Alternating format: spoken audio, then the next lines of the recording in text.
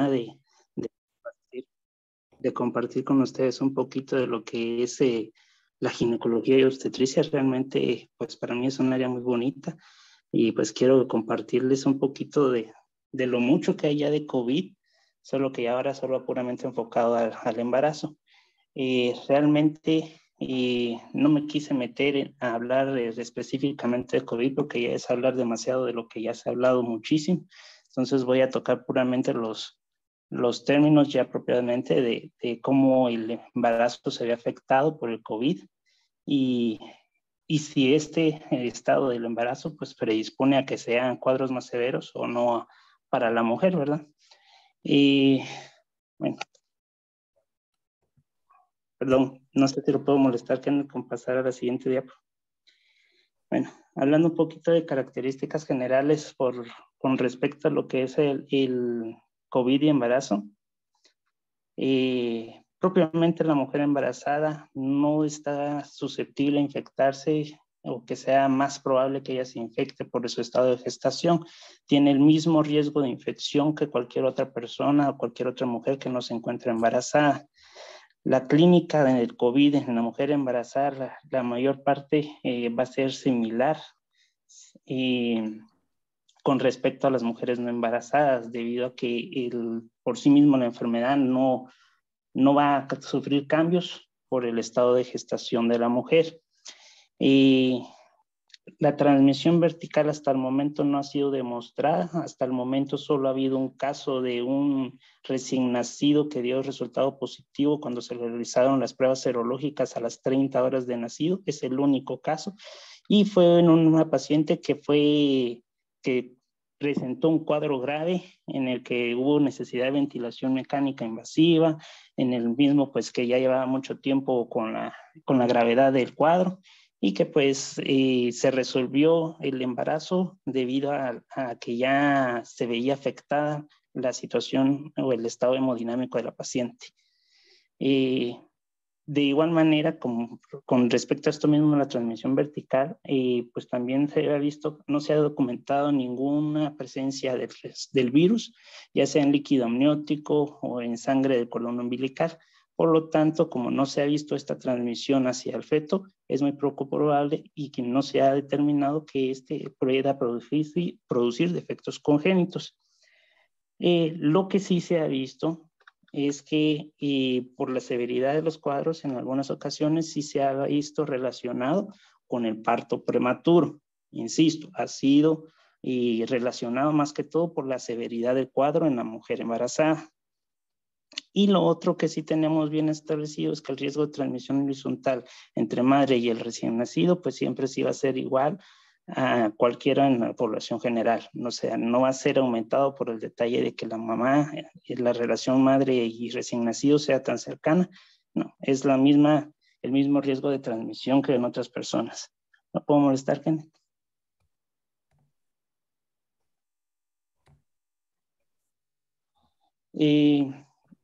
Con respecto a esto, las mujeres embarazadas por sí mismo, la gran mayoría son asintomáticas. Hay varios estudios, incluso estudios multinacionales en el que se incluyen más de 65,000 mujeres embarazadas y se puede evidenciar que las mujeres, el 75% en estudios europeos y en el 86% en los estudios ya aquí realizados en América, principalmente en Estados Unidos, y se ven que son mujeres asintomáticas y que se han sido detectadas principalmente por el detalle de que la mujer llega ya con trabajo de parto, sin ningún síntoma respiratorio y al momento de cumplir los protocolos de ingreso, realización del hisopado, dan resultados positivos, más aún así las pacientes son asintomáticas. Eso es lo que ha incrementado la estadística en la mujer embarazada, más bien en lo que es mujeres asintomáticas. Con respecto a las otras edades del embarazo, en el primer y segundo trimestre, pues el primer trimestre es el siguiente rubro a ver en lo que es la cantidad de pacientes asintomáticas. Por lo mismo, en el primer trimestre se ven algunas complicaciones del embarazo. Cuando la paciente consulta por estas complicaciones, realizan el protocolo de ingreso, realizan el hisopado y pues este da positivo para el mismo, pero también son asintomáticas. Las pocas pacientes que son positivas, el mayor número pues se da en el segundo trimestre, y debido a que sí se da por el detalle de los síntomas respiratorios que ellas presentan, que son los motivos de consulta a la unidad.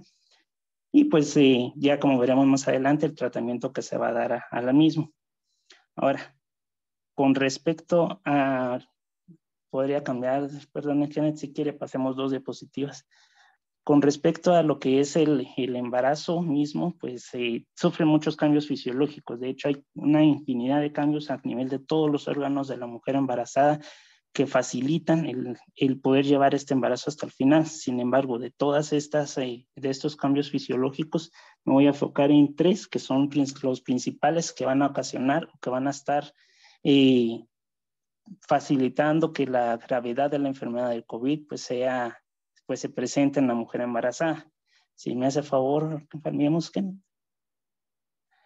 El primero de estos cambios fisiológicos que se ve alterado o que predispone a la mujer o que la hace más susceptible a enfermedades virales es la modulación del sistema inmunológico.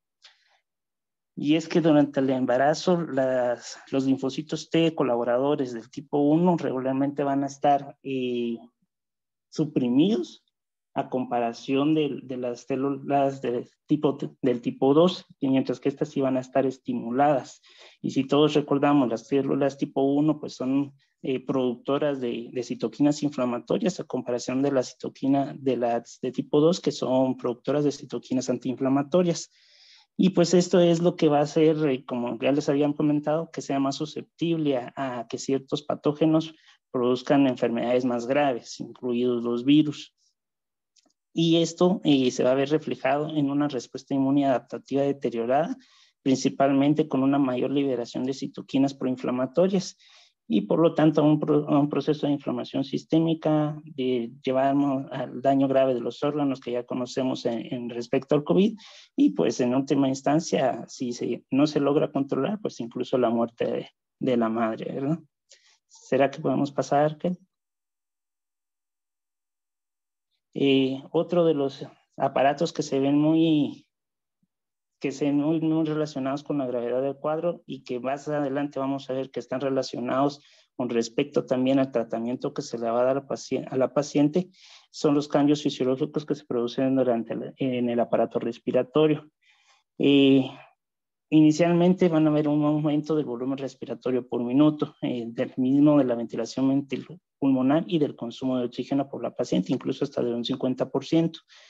De igual manera, se van a reducir las capacidades residuales y funcional y el volumen residual que está de la paciente. Esto se puede ver disminuido incluso hasta en el 30%, lo que equivale a aproximadamente unos 700 ml de flujo respiratorio, ¿verdad? Asimismo, para intentar compensar esto, pues se ve un aumento del diámetro transverso y del perímetro torácico aproximadamente de 2 y de 7 centímetros respectivamente, y de igual manera pues hay un aumento o un ascenso del diafragma, que es el principal ocasionante de estos cambios fisiológicos. Podríamos cambiar, gente. Otro de los cambios que son muy significativos y que realmente están más relacionados con lo que es la gravedad del cuadro del COVID va a ser los cambios a nivel del sistema de coagulación o la coagulación sanguínea de la mujer.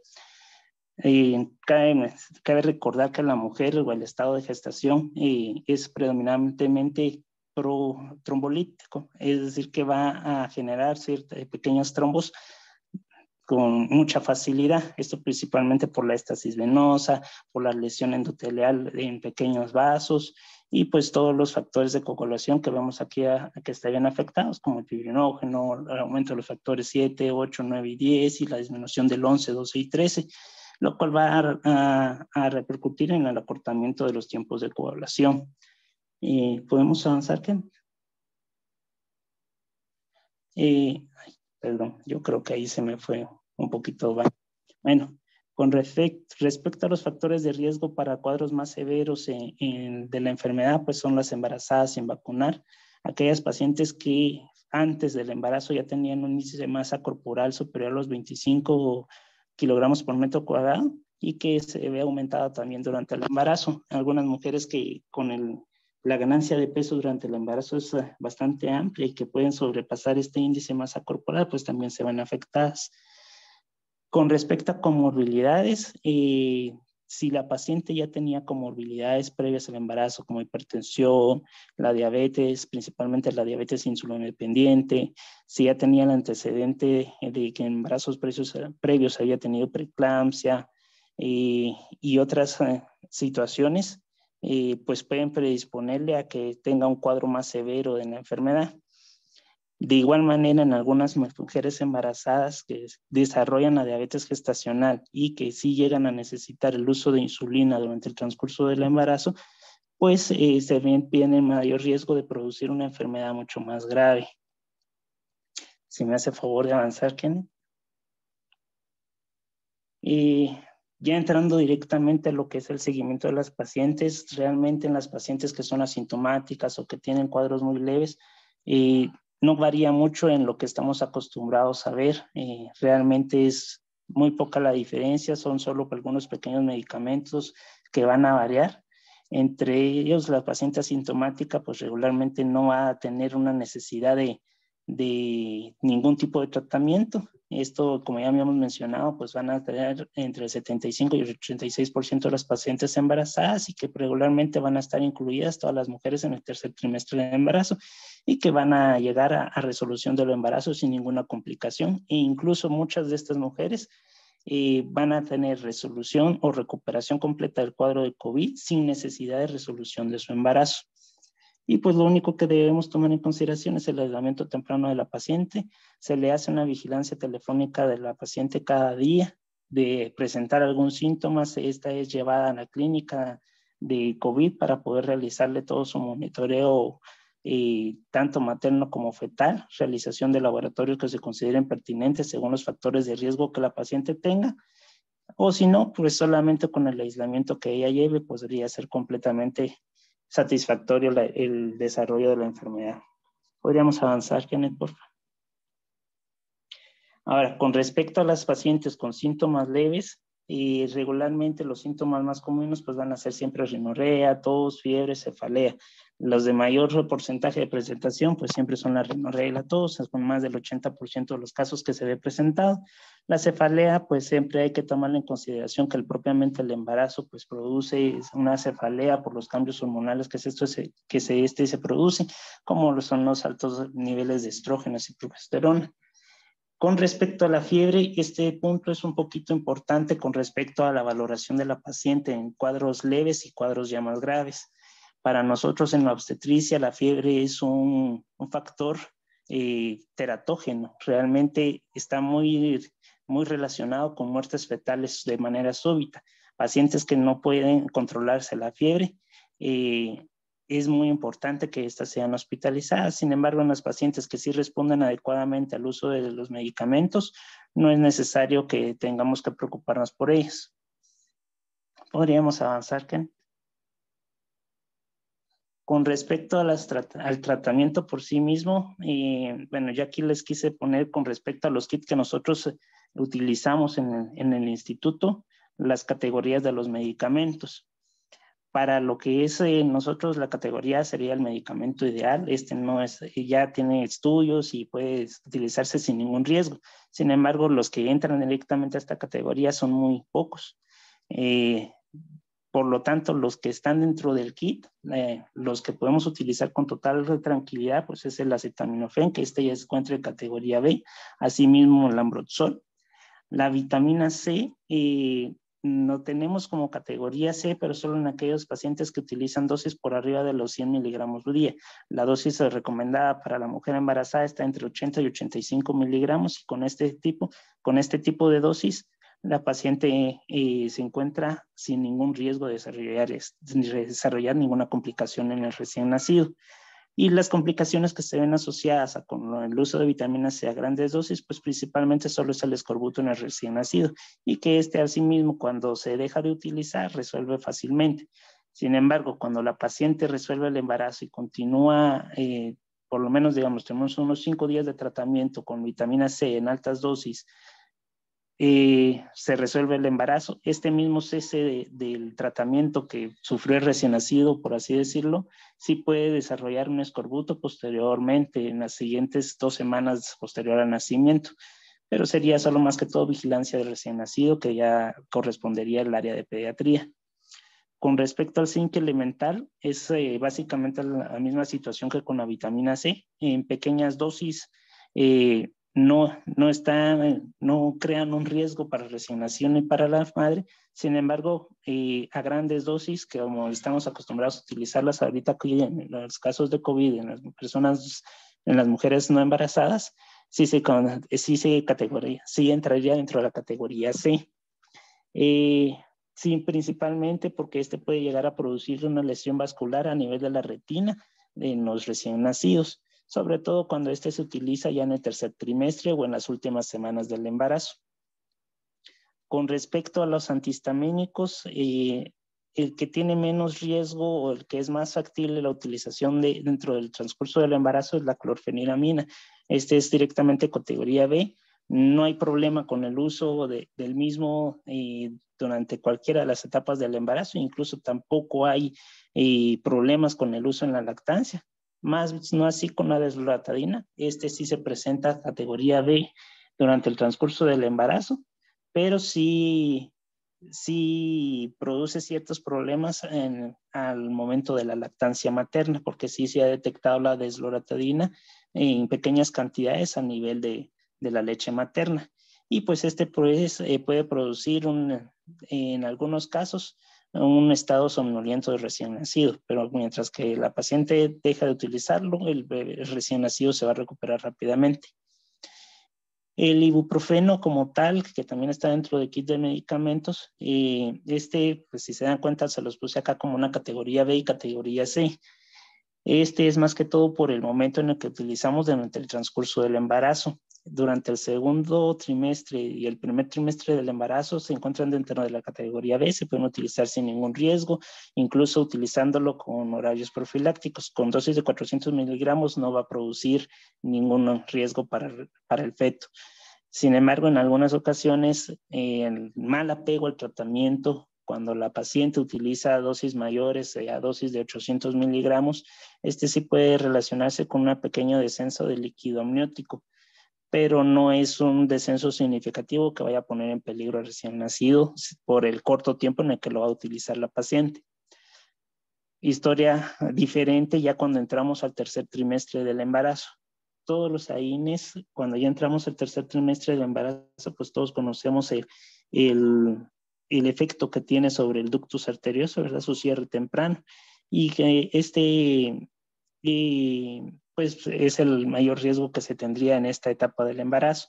Ya cuando lo vemos también en lo que es en este periodo de la lactancia, pues también su excreción a través de la leche materna es muy baja y por lo tanto también se tiende a recomendar que no se utilice durante la lactancia. Pero durante el transcurso del embarazo, primer y segundo trimestre, sin ningún problema. Tercer trimestre, a partir de las 27 semanas de embarazo, hay que indicárselo a la paciente que no lo utilice. Sobre todo que nos damos cuenta que cuando ginecología envía a las pacientes para la entrega de su kit de medicamentos no le pone ninguna especificación, entonces nosotros podemos tomar cartas en el asunto y comentarles de que el ibuprofeno si ya tiene 27 semanas, aunque va ahí presente, no lo utilice. Con respecto a lo que es la valoración de tromboprofilaxis o utilización de heparinas de bajo peso molecular, tendríamos que verlo según el riesgo materno, aunque sean pacientes con síntomas leves. ¿Por qué motivo? Como habíamos mencionado anteriormente, el embarazo por sí mismo es protrombótico. Entonces tenemos mucha chance de generar pequeños trombos en pequeños vasos y pues puede llevar a mayores complicaciones en el embarazo y complicaciones o aumento de la gravedad del transcurso de la enfermedad de COVID. Entonces, en aquellas pacientes que ya presentan obesidad, es decir, un índice de masa corporal por arriba de los 25, una edad mayor de 35, una paridad bastante amplia por arriba de los 3 gestaciones, y sería su cuarto embarazo, y ya serían pacientes que se beneficiarían de una tromboprofilaxis con heparinas de bajo peso molecular. En aquellas pacientes que también tenían el hábito de ser fumadoras, aunque lo hayan omitido ahorita durante el transcurso del embarazo, también se beneficiarían del mismo.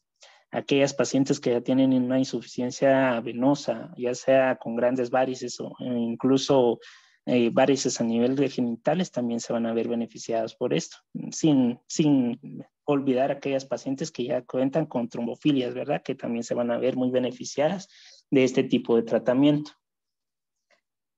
Ya cuando pasamos a lo que son pacientes un tanto con cuadros más graves, pues tenemos que tener los criterios de ingresos. Esto es lo que ya habíamos mencionado previamente. Aquellos pacientes con cuadros persistentes de fiebre, sobre todo cuando son cuadros... Ay, perdón, Kenneth. ¿Será que podrías cambiar de diapositiva? Perdón, me emocioné. Con aquellas pacientes que sobrepasan las temperaturas por arriba de los 39 grados, como habíamos... Ay, podríamos regresar a ese, perdón, gracias, Kenneth. En estos cuadros febriles por arriba de los 39 grados, como ya hemos mencionado, son pacientes que son altamente teratógenas, se ven muy relacionados con muertes fetales y por eso es que se necesita tenerlas en vigilancia continua, ya sea para la administración de soluciones, métodos físicos para descender la temperatura, además de lo que es el uso del paracetamol como tal. Y si la edad gestacional lo permite, pues utilizar los AINES, ¿verdad? Para el mejor manejo de estos cuadros febriles. Otro de los criterios de ingreso es de aquella paciente que presenta frecuencias respiratorias por arriba de las 25 respiraciones o que ya presentan fatiga cuando están empezando ya con pequeñas pláticas y tienen que detenerse para poder recuperar la respiración.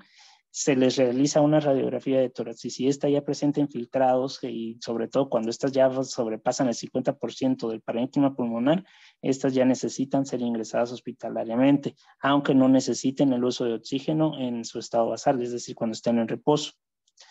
Ahora, con aquellas pacientes que ya cuentan con comorbilidades, también deberían de ser ingresadas, principalmente aquellas pacientes con hipertensión crónica, que ya tengan EPOC, diabetes pregestacional o diabetes ya gestacional, aquellas pacientes que tengan tratamientos con inmunosupresión, aquellas pacientes que son trasplantadas renalmente o que son VIH positivas, que ya han tenido tratamientos prolongados con corticosteroides, todas estas pacientes se beneficiarían de la hospitalización y de su tratamiento con vigilancia estricta para el mismo. Otro de los criterios que nosotros deberíamos de tomar en cuenta para lo que es el ingreso de los pacientes es el CORP65. Obviamente el último punto de la edad mayor de los 65 años pues no es valedero para nosotros, pero sí los otros criterios como lo son la confusión de la paciente, los niveles de la urea por arriba de los 19, las respiraciones la frecuencia respiratoria por arriba de las 30 respiraciones por minuto, incluso las presiones arteriales por debajo del 90 para la presión sistólica y 60 para la presión diastólica, ya son también criterio de ingreso para las mujeres embarazadas. Y pues obviamente las indicaciones obstétricas también van a ser nuestro motivo de hospitalización, no tanto lo que es el cuadro como tal de COVID, sino la indicación obstétrica, es decir, trabajo de parto, restricciones de crecimiento, oligohidramnios, rupturas prematuras de membranas o infinidad ¿verdad? No es solamente el cuadro de COVID el que nos indica la hospitalización. ¿Podríamos avanzar, Kenneth, por favor? De igual manera, con respecto al tratamiento, la tromboprofilaxis pues siempre está indicada, al igual que con nosotros, a 1 miligramo kilogramo día para las pacientes que ya cuentan un cuadro grave. El uso de esteroides pues ya se va a ser utilizado con respecto a la edad del embarazo, principalmente los embarazos por arriba de las 24.6 semanas de embarazo ya se debe utilizar la maduración pulmonar o el uso de esteroides. Entonces se inicia con el esquema de moderación pulmonar de betametasona a los 12 miligramos cada 24 horas por 2 dosis y posteriormente ya se utiliza la metilprednisolona a las dosis habituales que nosotros estamos acostumbrados a utilizar. El remdesivir como tal no está categorizado por la FDA todavía, más bien sí está aceptado por ellos para el uso de las pacientes que tengan necesidad de oxígeno. Este se va a utilizar solamente en aquellas pacientes que están en sus primeros 8 días de síntomas. y que necesitan la utilización del oxígeno en las dosis que ya estamos acostumbrados a utilizar, ¿verdad? La dosis de carga de 200 miligramos y los 100 miligramos cada 24 horas por los 5 días. En ese no hay variación del mismo. Con respecto al tocilizumab, al igual, tampoco cuenta con una categorización de la FDA, siempre es aceptado por lo mismo del estado de pandemia. Se les recomienda solamente una dosis única de 600 miligramos, no como estamos acostumbrados de 2 dosis, sino que solamente una dosis única de 600 miligramos. Sin embargo, sí se ve afectado o sí se va a variar con respecto a lo que es el peso de la paciente. Hay pacientes que sí no tienen un adecuado aumento de peso y que su peso no sobrepasa los 65 kilogramos, en los que se utiliza entonces una dosis única de 400 miligramos.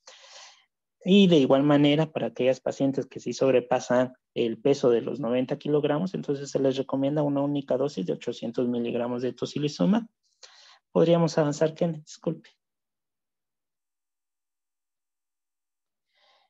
Con respecto a lo que es la ventilación mecánica, y con la mujer embarazada se varía un poquito con respecto a lo que es la saturación de oxígeno. Nosotros estamos acostumbrados a utilizar la saturación del 93% mínimo, incluso entre 90 y 93%. Sin embargo, en la mujer embarazada no podemos darnos el lujo de llegar a esa saturación por el detalle de la oxigenación hacia el feto.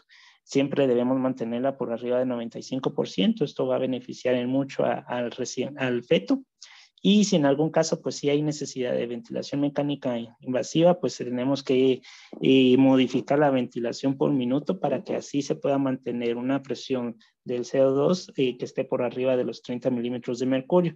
Lo ideal sería entre 30 y 32 milímetros de mercurio para que así podamos tener una adecuada un adecuado flujo sanguíneo uterino y así poder mantener al feto en un adecuado estatus. Sin embargo, por sí mismo el estado gestacional es predisponente a una hipercapnia y ya con la ventilación mecánica se predispone aún más. Entonces, cuando se produce una presión parcial de CO2 por arriba de los 40, pues sí puede provocar acidosis respiratoria fetal.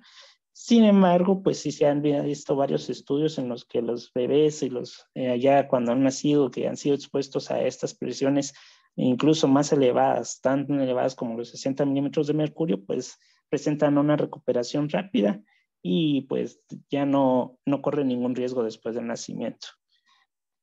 ¿Podríamos avanzar, Kenneth, por favor? Lo puse debido a que con el transcurso del embarazo se dan ciertas variaciones con respecto a lo que son los laboratorios y pues que se deben de tomar en cuenta. Por lo menos en la hematología, principalmente los glóbulos blancos son los que nos debe de llamar la atención. Regularmente en la mujer embarazada se da una leve leucocitosis que puede llegar incluso hasta los 16,000 blancos, sin ser esto una llamada de atención hacia un proceso infeccioso que esté dándose en conjunto con la infección por el COVID. Y de igual manera, pues hay que tomar en cuenta a aquellas pacientes que se encuentran en el trabajo de parto y en el periodo de puerperio inmediato, en el que pueden incluso llegar a valores de 20,000, 25,000 blancos y que esto no significa una coinfección con el COVID, ¿verdad? Entonces, estos valores pueden ser normales y no nos deben de alertar o preocupar en estos periodos. De igual manera, también se ven ciertos cambios a nivel de la fórmula leucocitaria, se ve disminución de los linfocitos y aumento de los neutrófilos en algunos casos, pero más no provocaría ningún problema como este. El fibrinógeno, pues sí se ve un poquito aumentado durante el transcurso del embarazo, entonces valores altos tampoco debería preocuparnos como tal. Si me hace favor de avanzar, Jen.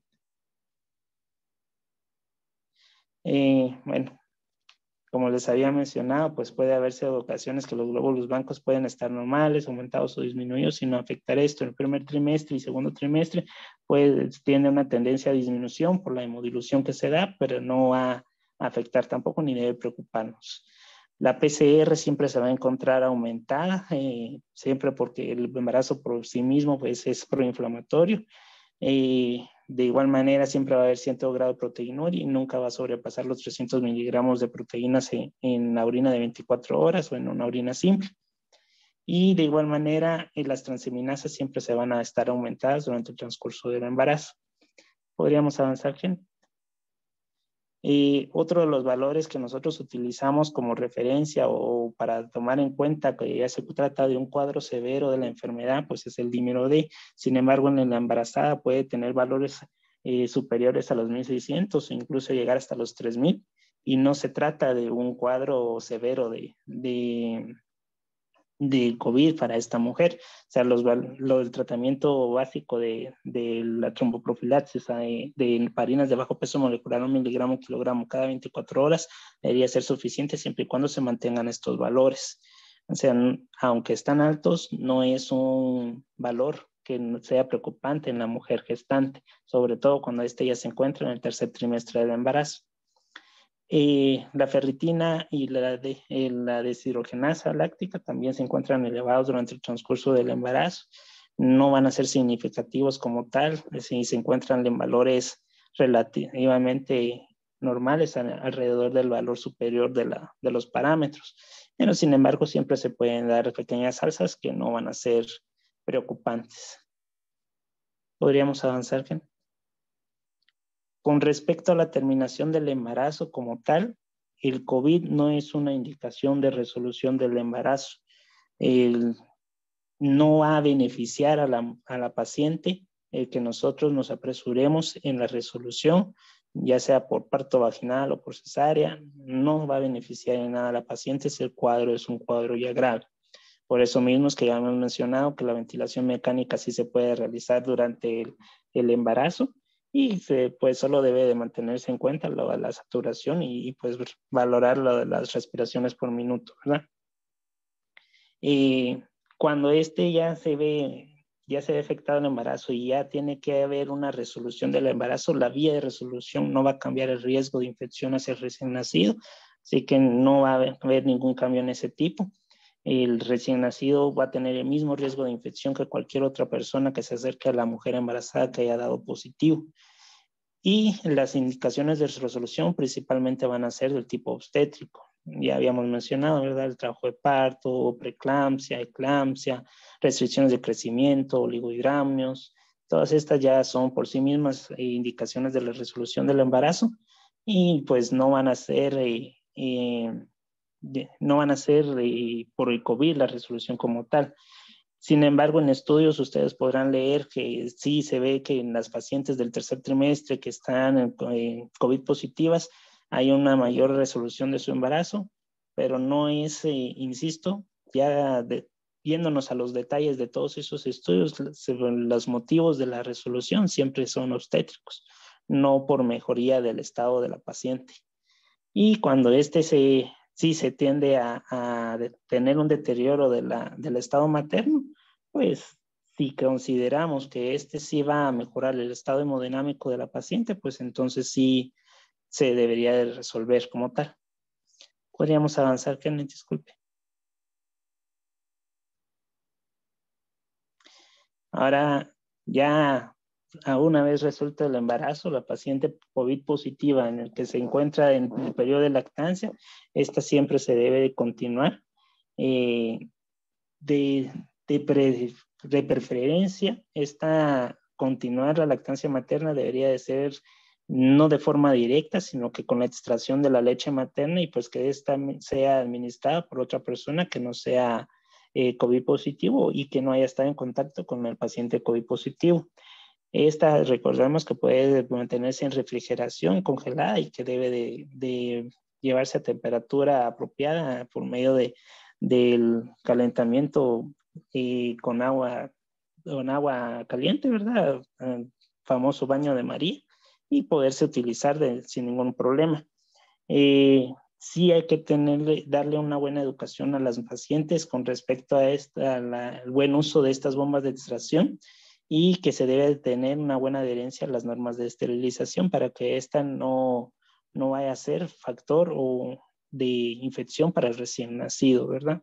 Entonces, debe utilizarse por una única vez, se utiliza, se lava, se esteriliza y se guarda con el debido cuidado hasta su siguiente uso. ¿Podríamos avanzar, Karen? Disculpe.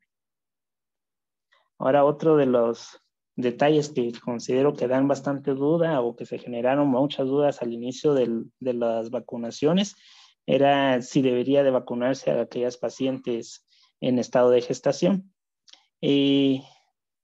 Realmente los tipos de vacunas que se están utilizando no comparten sus vectores o incluso comparten la forma de generar inmunidad con otro tipo de vacunas que se utilizan sin ningún riesgo en las mujeres embarazadas. Entonces, desde el inicio, por lo menos de parte de ginecología, ya sea la COG, ya sea la FEA y demás, no se opusieron a la vacunación de los mismos.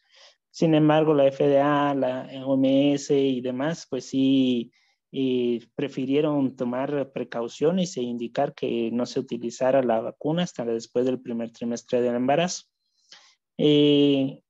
Entonces, la mujer que está vacunada, pues tiene menor riesgo de hospitalización.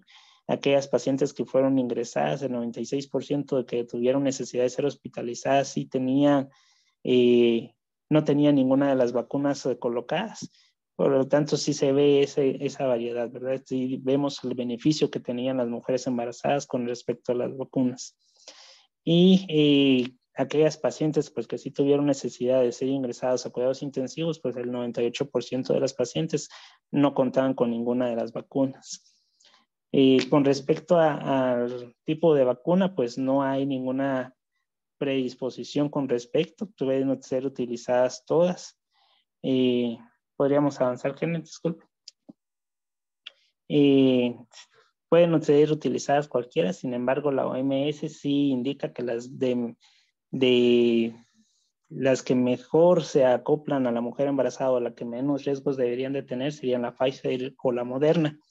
Sin embargo, pues si alguna paciente que no sabía que estaba embarazada recibió alguna de las otras vacunas, puede continuar su esquema de vacunación y no se va a ver ninguna riesgo para ella ni ninguna complicación por el cambio de vacuna, ¿verdad? Entonces sí puede continuarse la vacunación. Podríamos continuar, Kenneth, disculpe.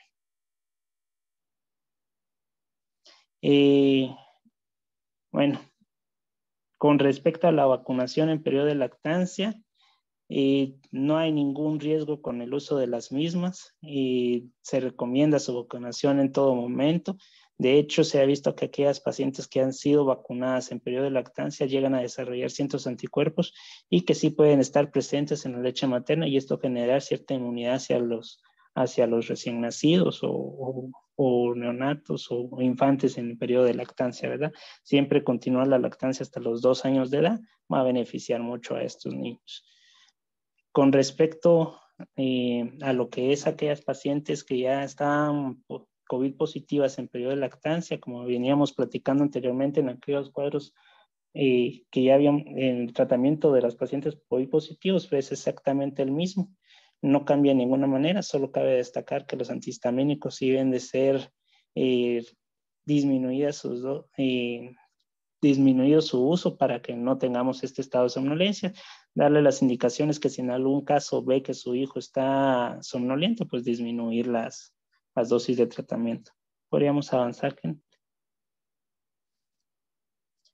Y como ya en consenso de lo que es vacunación, la vacuna se puede administrar en cualquier momento del embarazo, contrario a lo que decían inicialmente, que solo debía ser administrada después del primer trimestre. Incluso puede recibirse en el periodo de lactancia sin necesidad de interrumpir la lactancia, como se creía anteriormente, y que estas tampoco van a afectar la fertilidad femenina, debido a que muchas otras mujeres que planeaban concebir ya retrasaban el recibir la vacuna o retrasaban su concepción después de haber recibido la vacuna, ¿verdad? Entonces no hay ningún riesgo con el uso de la vacunación en este tipo de pacientes. Y de igual manera, aquellas pacientes que se encuentran en el periodo postparto y que no han recibido sus vacunas o que no han completado su esquema de vacunación, puede ofrecérseles en todo momento y que no va a representar ningún riesgo para ellas, ni tampoco para el recién nacido, sino que al contrario va a tener un beneficio para el recién nacido, ya que le va a generar cierto grado de inmunidad como tal. Y yo creo, y con esto terminaríamos realmente. Si me hace favor, que realmente muchas gracias por la oportunidad de compartir.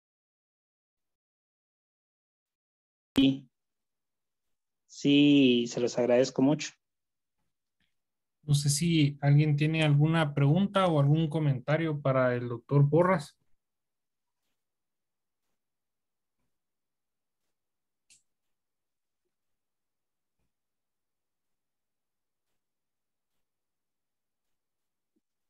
Doctor, una consulta.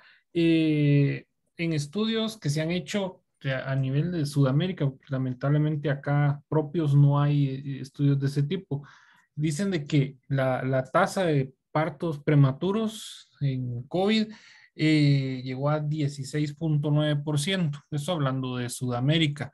Eso como que se separa mucho de la normalidad de partos prematuros, o si hay una tendencia a que se resuelvan los embarazos de una forma más anterior, ¿verdad? A lo que deberíamos esperar. Bueno, de hecho, esos estudios se están hechos en pacientes que tuvieron la infección por COVID en una etapa temprana del embarazo. No es tanto no se ve relacionado a aquellas pacientes que se infectan o se contagian en el final del embarazo, porque estas mismos, pues, como vimos, pueden recuperar sin ningún problema y no van a tener indicación de su resolución. Más no así en aquellas pacientes que tuvieron su contagio en el primero o en el segundo trimestre, inicios del segundo trimestre, sí se ha visto que sí puede llegar a lo que es la placenta, el virus, y generar pequeños infartos, pequeñas lagunas de fibrina, y así disminuir el flujo sanguíneo o la apropiada circulación materno-fetal. Y que este es lo que ha llegado a producir estas resoluciones del embarazo por parto prematuro, porque ya se ve comprometido el flujo sanguíneo hacia el feto. Entonces ya vemos ahí nuevamente que la resolución va a ser por restricciones de crecimiento, por oligohidramnios o otras situaciones obstétricas que se pueden dar debido a esta mala circulación fetal.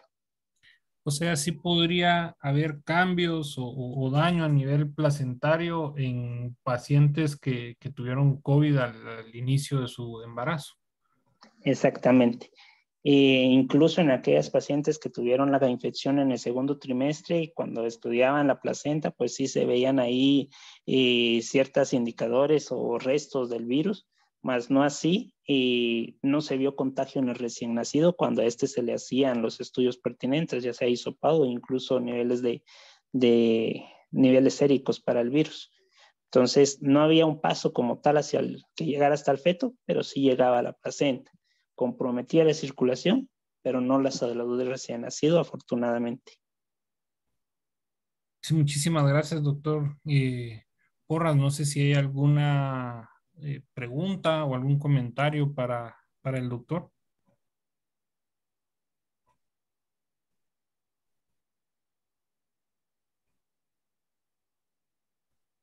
Con confianza, dijera. Aquí nos escriben una pregunta. Dice, buenas noches. En el Ministerio de Salud indica vacuna después del primer trimestre. ¿En dónde hay literatura que pueda indicar que no importa la edad del embarazo?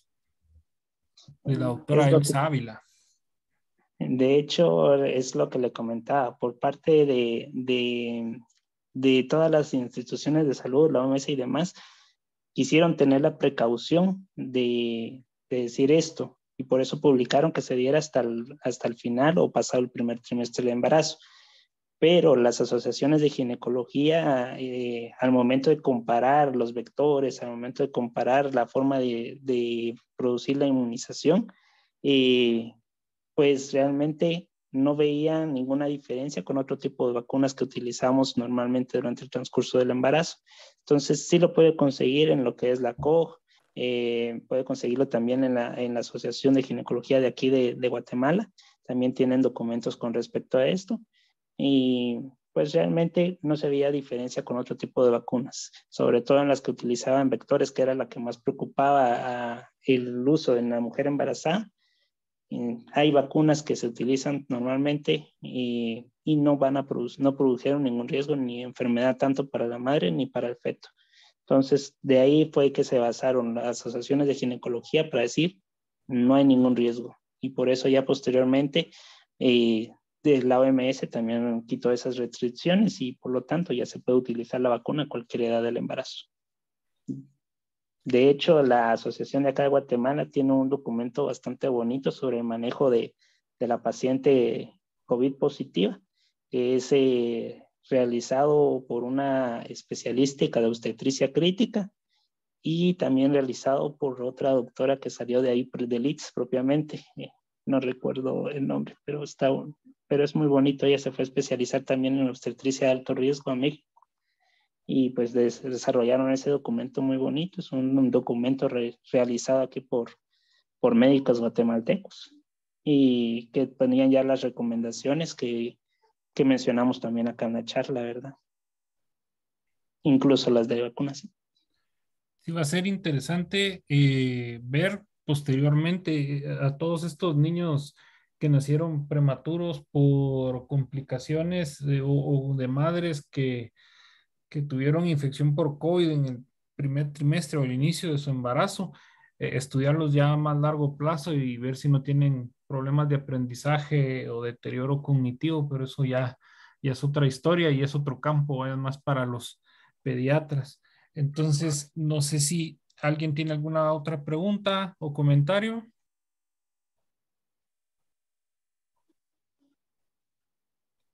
Entonces, si no hay ninguna otra pregunta o comentario, le agradezco mucho, doctor Porras. La verdad es de que era un abismo en el conocimiento que teníamos, ¿verdad? Porque recibíamos a veces, sobre todo al inicio de esta pandemia, a pacientes en primer trimestre de embarazo con COVID en la clínica respiratoria y muchas veces no sabíamos cómo dar el plan educacional, qué decirle. Pues ahorita yo creo que ya está solventada esa falta de conocimiento que algunos teníamos. Muchísimas gracias, sobre todo con respecto a la vacunación, porque es una pregunta frecuente y recurrente de nuestras pacientes, sobre todo las que están pensando concebir en estos tiempos de pandemia. Sí, exacto. Bueno, de hecho, muchas gracias por haberme tomado en cuenta para dar esta charla. Se los agradezco mucho, fue todo un gusto y si se presenta alguna otra duda posteriormente, pues siéntense libre de compartírmela en el OSPI. Con mucho gusto la intentaremos solventar allá. Perfecto, entonces muchísimas gracias a todos los que nos acompañaron. Retomaremos el programa de educación médica continua ahorita después de Semana Santa. Les agradezco por su atención. Se va a subir esta plática a YouTube como ya se ha hecho costumbre, para que quienes no pudieron verla en su totalidad puedan tener acceso a ella. Entonces, muchísimas gracias. Que tengan todos feliz noche. Gracias, feliz noche.